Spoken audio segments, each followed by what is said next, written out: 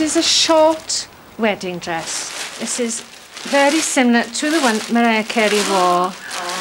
It is beautiful. It is beautiful. What do you think? It's cut on a slant, which is very modern. It's on the Is it meant to be like that? Is it meant to have that? Oh, yes. Do you like that? Try that one on. What are you now? 12, 14? I'm 31. Hands up who's got wood. Hands up who's got wood.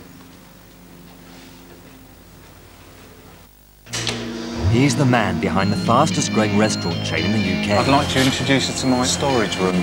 How will he cope working in one of his own restaurants? Long hours. You don't want to come across as a whinger. Tough work. This is a big mess! Will handling his own staff be as easy as satisfying his shareholders? He's not actually listening to people. It's your average 38-year-old multimillionaire. I've had enough. Restaurant tycoon Luke Johnson is going back to the floor, Wednesday at 10 on BBC Two. There she was, the loveliest thing I'd ever seen in my life. And I made up my mind there and then that I had to have her. It's about lust. Shh, just relax, darling.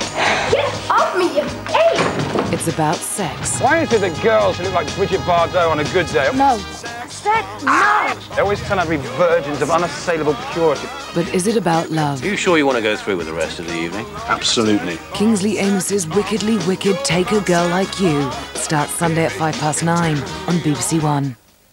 Faye Weldon reflects on the attitudes and lifestyles during the late 50s era of Take a Girl Like You in the new issue of Radio Times, which also contains complete listings for all major television channels.